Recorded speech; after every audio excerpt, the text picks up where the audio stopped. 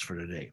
Those three Bible sections are printed out at our website as the Bible readings or bulletin for the week. And there will be three. And the John 3 that includes John 3:16 is the first one.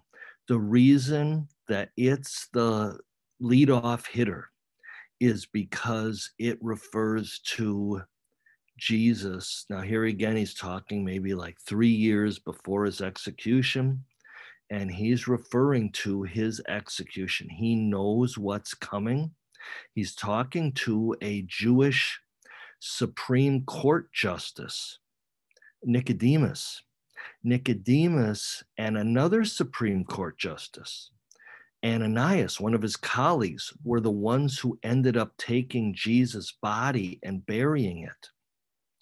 And so they'd be also really interested when they heard that Jesus came back to life after they watched what happened to him on the cross. In the darkness, there was not much to watch. There was only stuff to listen to. And Jesus is saying that God is abandoning him. Jesus knows what's in the future for him. That's our first Bible reading. And then you'll see that we have Ephesians chapter 2. And then the last one is what Jesus refers to when he's talking to Nicodemus about the people of Israel in the desert and the snake that Moses manufactured and adhered it to the pole, some pole that God told him to use. So without further ado, let's go to the Bible sections for this week. That first one is John chapter 3, and we're starting at verse 14. John 3:16, you know, is maybe the most famous sentence in the Bible. I mean, the one that people put on placards to use at professional sports events. They just want people to go and look at this one verse because it says it all. The part that we always remember about this verse is that it explains the two most important teachings of the Bible. First of all, what we call every person gets God's goodness. That's the first part of John 3:16, that God so loved the world or all the people in history that he gave his one and only son. So Jesus did his work and benefited everyone in history, but it isn't going to take effect for a person if they reject the news.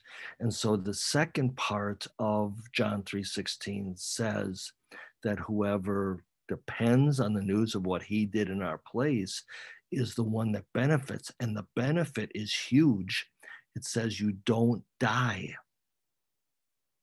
So we got what we call universal justification, just like universal health care means everybody gets health care.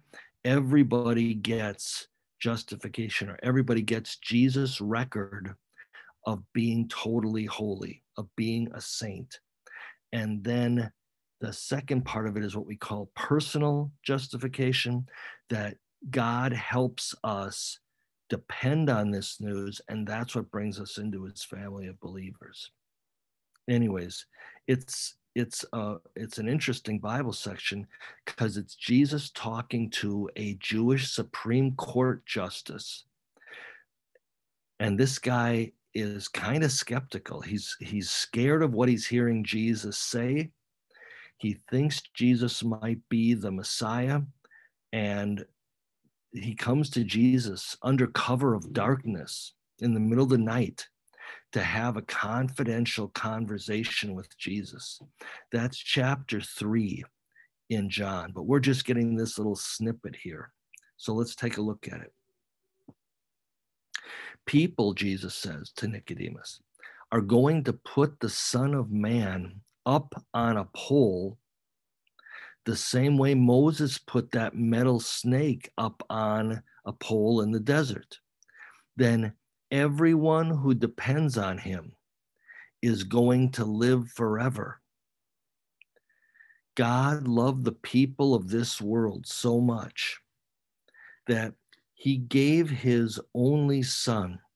So Jesus is talking to a Jewish Bible scholar who knows that the Bible talks in the Old Testament about a God the Son person. So he knows that there's a God the Father and a God the Son. God loved the people of this world so much he gave his only son.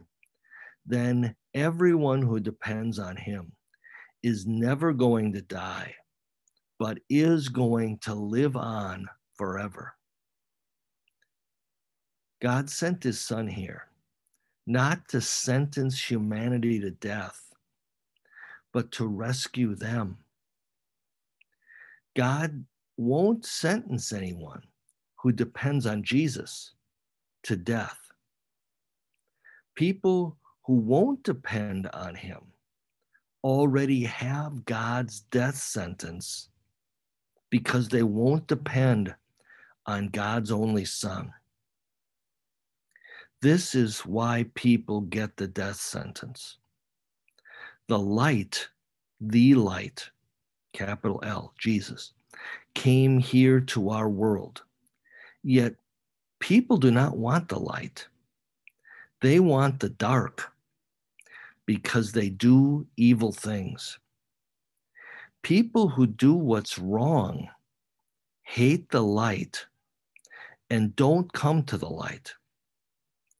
It will show all the evil things they do, the light will. But people who live by the truth come to the light. They show the things they do happen because of God's power.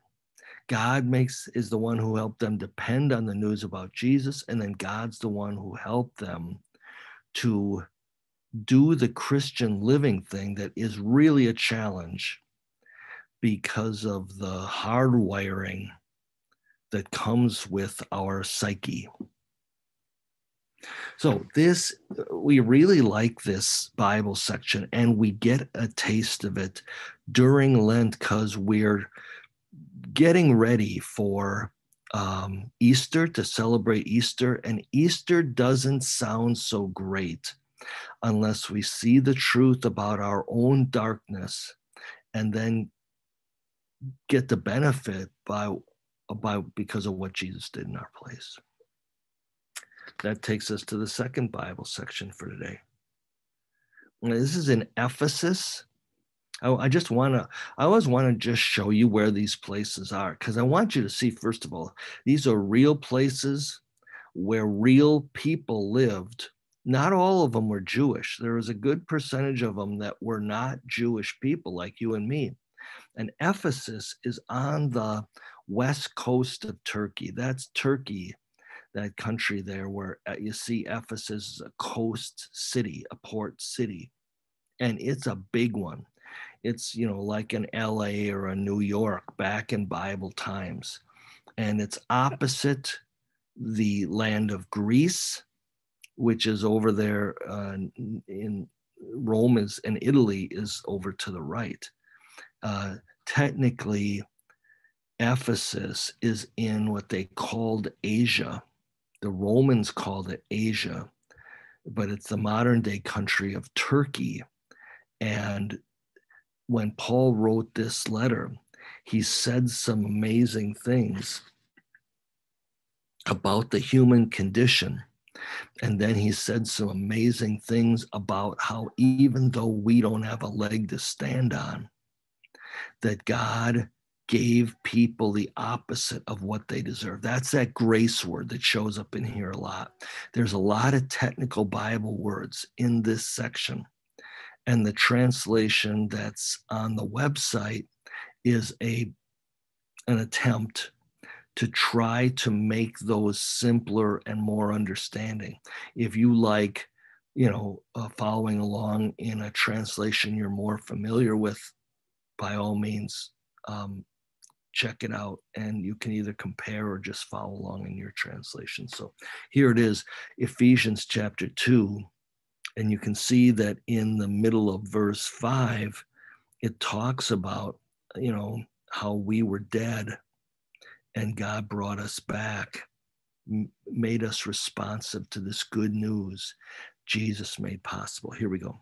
God's mercy is immense. And what made him this way is his blind love, his love that goes out to everybody, just like that statue of justice is wearing a blindfold. So everybody's supposed to get justice. But in God's case, it's really true. God gives everybody the opposite of what they got coming. His blind love that sacrificed everything for us. We were dead inside. We step over the line he drew. Even then, he used Messiah to give us a new life when Jesus' body came back to life. See, it says, if we wouldn't have Easter, we couldn't be sure about where we stand with God. God made sure when he brought Jesus' body back to life that everybody would find out that it works. What Jesus did in our place really worked. It's God's kindness alone that rescued us. It gives sinners the opposite of what they deserve. That's that grace word. God brought us back to life, verse 6, together with Messiah Jesus, to rule with Jesus in heaven. Then for all time, he can put on display how amazing his undeserved love for us has been by what Messiah Jesus has done in our place. It is God's love no one deserves that rescued you. Through depending on what Jesus did, you had nothing to do with it. It's all God's gift. And it doesn't depend on anything you've done, so no one can brag about it. God has made us what we are. Only God could fix it. And he has created us inside of Messiah Jesus to live lives full of doing good. This is what God planned for us long ago. So this Ephesians section is really meaningful because it kind of gives a summary of the benefits that what Jesus did for everybody has earned everybody. And then the last of our Bible readings is this one from the Old Testament part of the Bible. We always want to get an Old Testament section in here because it's the Bible that Jesus had. It's the Bible that Jesus knew, and it's the Bible that he taught to people. And so in Matthew and Mark and Luke and John, it's what he's referring to when he gives explanations, like the John 3:16, John 14 that we started out with today about the snake on a pole. Here's that account. It is for our benefit. It's going to help, I think, to see the chronology, the time frame. You can see in this section, if you look on the bottom of the timeline, it mentions Miriam's death. Miriam is Moses' sister. Jewish people called a lot of their daughters Miriam after this famous sister of Moses. All Marys that we read about in Matthew, Mark, Luke, and John, including Jesus' mother, their Jewish name is Miriam. So she's really famous. And she died about 40 years after the people of Israel were traveling from Egypt to the promised land. And then you see right next is when Aaron dies.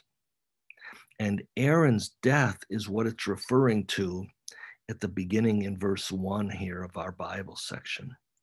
They spent maybe 30 days, a month there at the spot near the mountain where head priest Aaron died.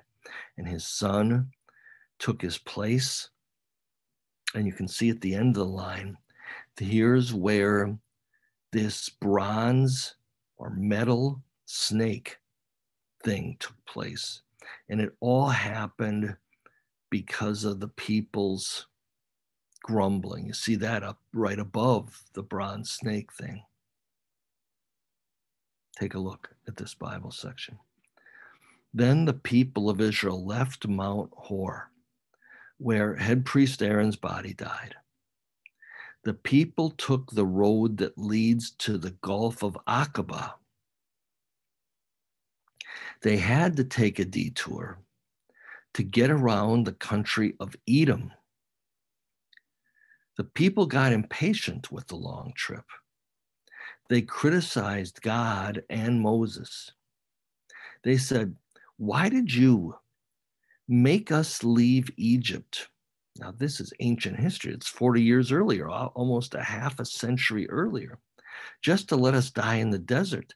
There's no bread or water, and we can't stand this miserable manna. So Yahweh sent poisonous snakes that bit and killed a lot of the people.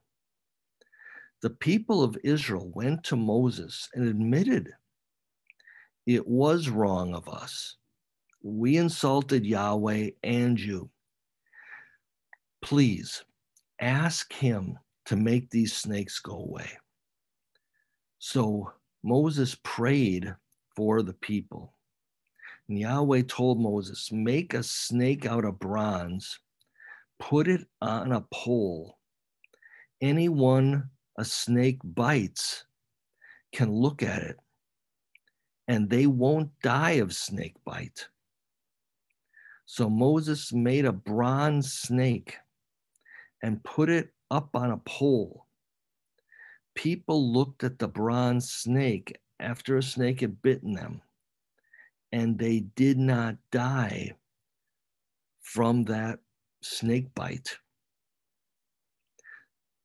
Somebody in the last hour's Bible study mentioned there might have been a bunch of people who had to look at that snake on a pole more than once. They had to look at it over and over again because they kept getting bit by snakes. Why would God let them just keep getting bitten, the venom keep getting injected, and then they're on death's door when they look at this snake, this fake snake on a pole, and then they're safe? This is our best guess of what these snakes look like. Some people who are more snake experts than I certainly am, they say that down in this part of the desert, there's one called the carpet viper. And the thing that stands out about this is it's kind of its color. It's kind of got a color of copper or bronze in it. And that may be the reason that God told Moses to make a snake out of metal of that color, because it's a replica of the snakes that were the problem.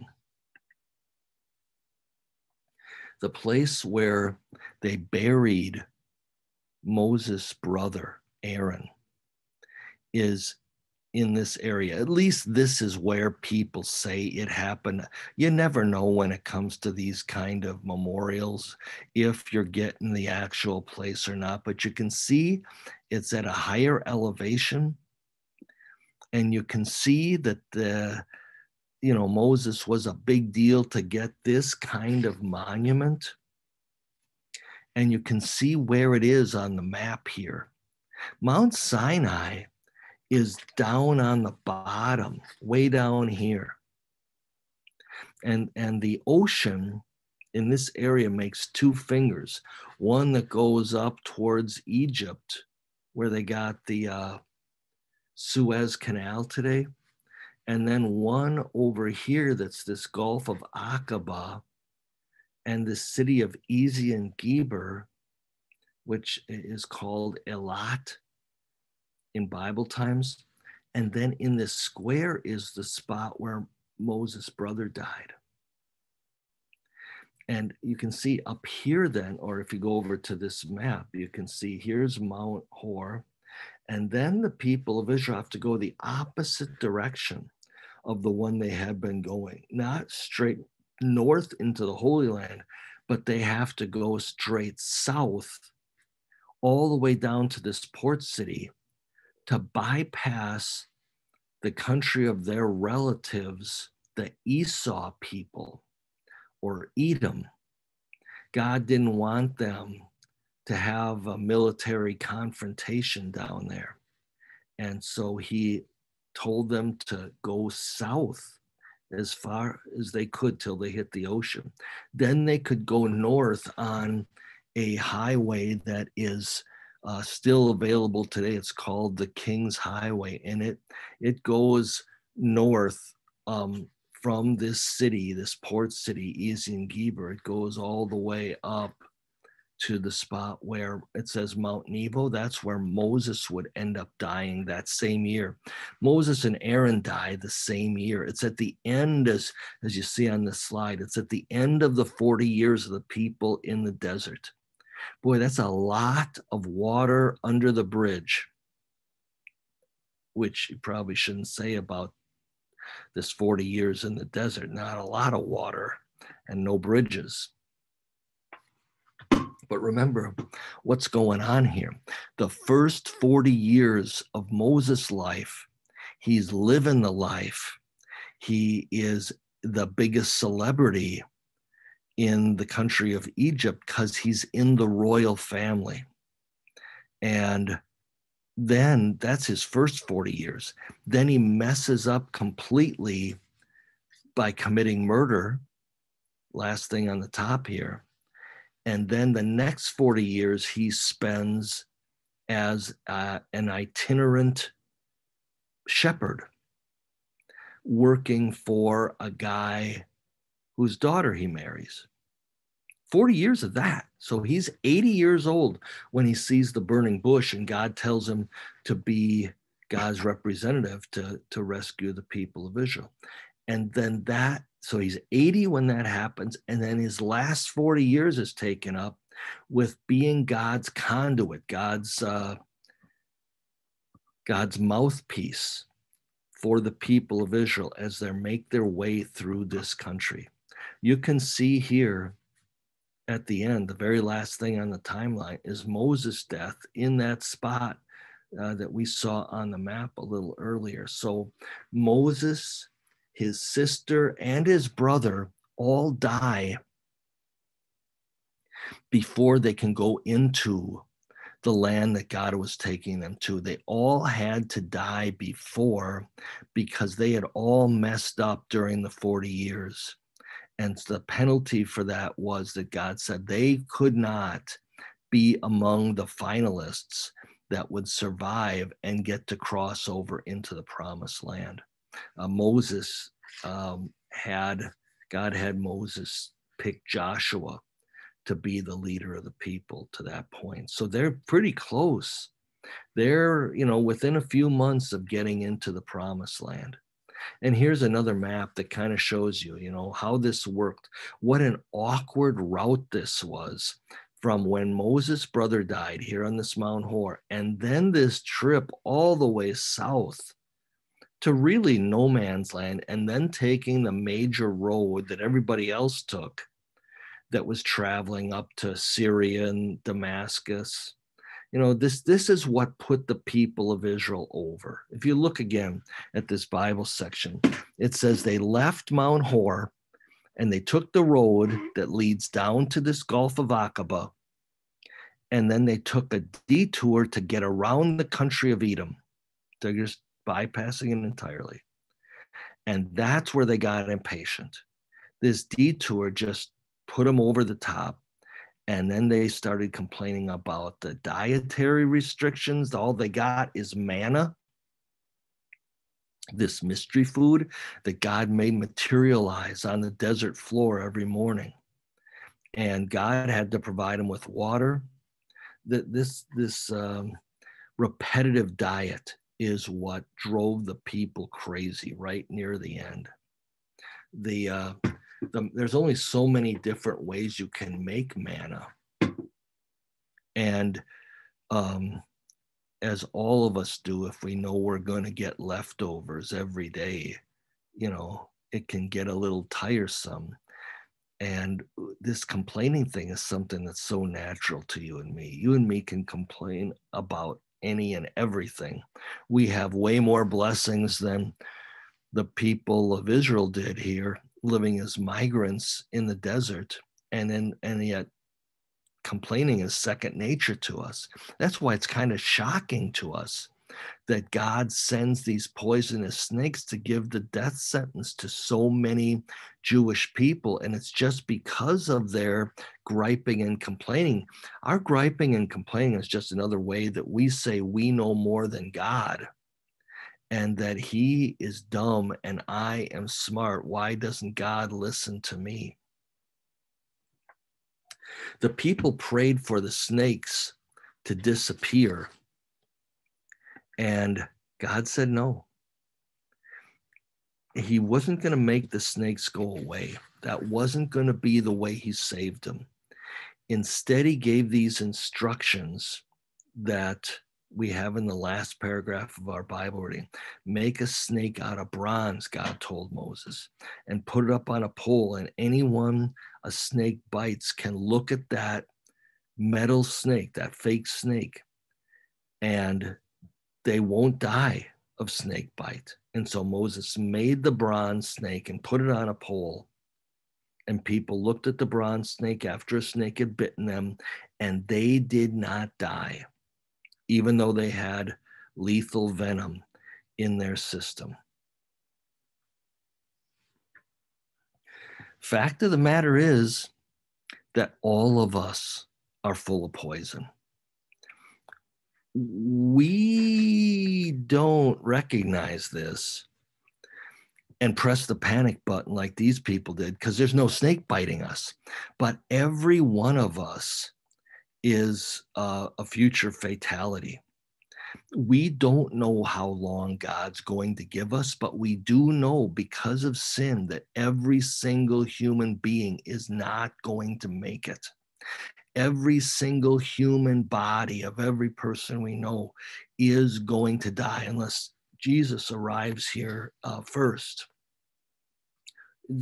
This is such a normal thing to us that when people die, we hear those who folks look to for comfort and stability saying stuff like, well, death is a natural thing. And it isn't a natural thing. God never meant for human beings' bodies to die. And so the reason God didn't take the snakes away from the people of Israel, and he doesn't take the poison out of us and reverse our death sentence, is because we need that, because we're so dull. It's so normal to us to think that we are fine, that there's nothing wrong, and that everything's okay. And we need the alarm clock that the Bible sets off that tells us something is really, really wrong. And the problem is not God being a jerk. The problem is me. When they have little kids in Sunday school, do some crafts about this particular Bible account, about the fake snake on a pole, it's interesting to look at the different designs for how the kids make the metal snake. Some of them have it more straight going up and down on the pole. Some of it have it twisting around. We saw pictures like this earlier of the metal snake up at the top, and then it looks kind of like a T. It kind of looks like the word the Bible uses for a cross, which the word in the original language is the word for a T, to hang somebody on a pole that's shaped like the letter T. And this is what Jesus talked about in the first paragraph of the John 3 section we looked at today. It says people are going to put the Son of Man on a pole. Jesus told this to Nicodemus, the Jewish Supreme Court justice, who was very familiar with these Old Testament accounts. And then he said in verse 15 that everyone who depends on Jesus is going to live, but they're not just going to survive a snake bite. They're going to live on forever, and nothing is going to kill them. It seems as though these snakes had a kind of copper looking color. And so that's the reason that God had Moses make the snake that was fake and look that color too, not just a little bit. Those snakes may have had, other color variations to make them blend in with the rocky ground around them, but this snake was full of that color. In the same way that Jesus is full of the responsibility for every sin of every single human in history. Jesus looks just like the people who are full of the image of Satan, which is every single person, right? He doesn't have that poison inside of him. We were born with it. Jesus was not born with it. He was like Adam. And he kept himself in pristine condition, not to lord it over people, but to say, look what I'm going to donate for you. Sometimes people ask questions like this. This is on this website, God Questions, about where did Jesus go when he died? And where did Jesus go? And there was a time, I remember when I first started out being a pastor, that somebody asked this in a Bible class. And I really did not know the answer. I asked the class, I put it out there to all the group members. I said, do you know? I mean, does the Bible say anything about where Jesus went when he died? And an old elder man in the group raised his hand. He said, he's dressed up like a cowboy. He said, it's obvious. Jesus told us. He says, Father, into your hands I entrust my soul. And so that's where Jesus went. He went right away to heaven when he died. So then where's the problem? I mean, Jesus, in other words, stayed alive even after his body died. He was still alive in heaven. It was everything before that while he was on the cross, where he, the Bible explains, was taking the heat of God's wrath for every single human's every single sin. There's consequences when you absorb the full weight of responsibility for every one of every human's wrongdoing and attitude issues. And this is why that John 3:16 passage is so important. God loved the people of the world so much, he gave them his own son. God the Son is who that person on the cross is. Whoever depends on him is never going to die. We grew up hearing God so loved the world that he gave his one and only son. Whoever believes in him shall not perish. Perish means die. And that's what the Bible's saying. You're never going to die. It's not just snake bites you're going to escape. You're going to escape death. Now, your body will die, but you won't feel it because the part of you that feels stuff will right away be alive still in heaven. This is Jesus in John 3:16, right? There is no other antidote for death. And there is no other remedy for fixing what's wrong with us and making sure we're right with God. And this is something that the Bible says in John 3:16, God did this for everybody. God so loved the world. So no matter who you are, this is God's communication from heaven to inform you. It's not hopeless. Life isn't hopeless, because if you have the saint status that only Jesus can give and gave it to everybody, then you know that everything that happens in our lives is a blessing, even though it doesn't feel like a blessing. These snakes coming out of nowhere and biting people fatally certainly didn't seem like a blessing to them, but it really was. There was no other way for them to point out that only God has the antidote.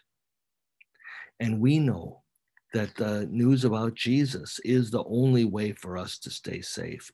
In heaven, there won't be anybody crowing about stuff they've done, either for God or accomplished for themselves. There won't be anybody doing that. Everybody in heaven is going to be crowing about what Jesus did in our place. Here, it's really difficult to value that properly because it's natural for us to disregard it, evaluate it poorly, and not give it a lot of worth in our minds.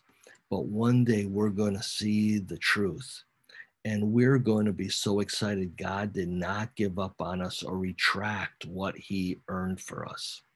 The people of Israel, when they saw Moses' brother dying and Moses' sister dying, and later on Moses dying, that had to be an incredible blow. They had to think, well, there's some people who get it right. And the fact is, nobody gets it right. And everybody, including Moses, needs that antidote.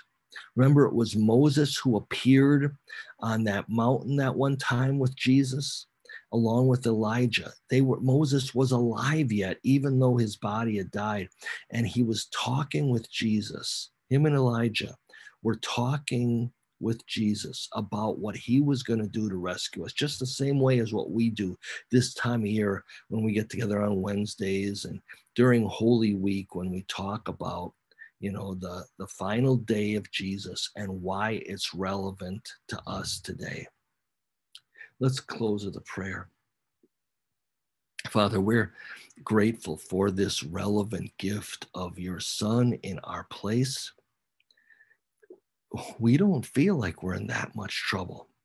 This snake bite that's injected into us is one of those things that makes us feel like there's nothing wrong. But there's something really wrong with us. And if it wouldn't be for you, we wouldn't know about it. So we're grateful for the news about what's wrong with us. And we're grateful as well for the seemingly ridiculous remedy that only comes through Jesus, that only comes through your Son in our place. So thank you for that gift. And thanks for not taking it away from us when we prove once again that we are boneheads and that we don't get it right. Thank you for giving the gift that keeps on giving. We can look to Jesus all the time and be sure our sins are taken away. Your Bible promise guarantees that. So what are we doing here? Well, we know the reason that we can continue to have something to live for is that there are people who live in the dark about this yet and don't understand the news about Jesus. So help us play a role in Jesus' name. Amen. So now receive and believe the blessing of the Lord himself to you that comes courtesy of Jesus' life in our place, his damnation, death as well. The Lord all the time is blessing you and protecting you. Constantly, God is making his face smile on you. He's blessing you. And he's giving you the opposite of what you deserve. The Lord is looking on you with his favor. He's paying attention to every detail of our lives, and he's still giving us his peace. So that is our time together this week. We are doing that half hour on Wednesdays to dedicate some time to looking at the details that the Bible's first 4 New Testament books give about Jesus' last day. And that I'm really enjoying this year. Number one, because I don't have to go to other churches and have substitute pastors come in here. I'm able to do this all ourselves because we're doing it online. So it really is enjoyable. We're continuing to get together at 5:30 on Wednesdays. There's a special spot there on the website you saw today for the Wednesday get-togethers. It's a Zoom thing as well.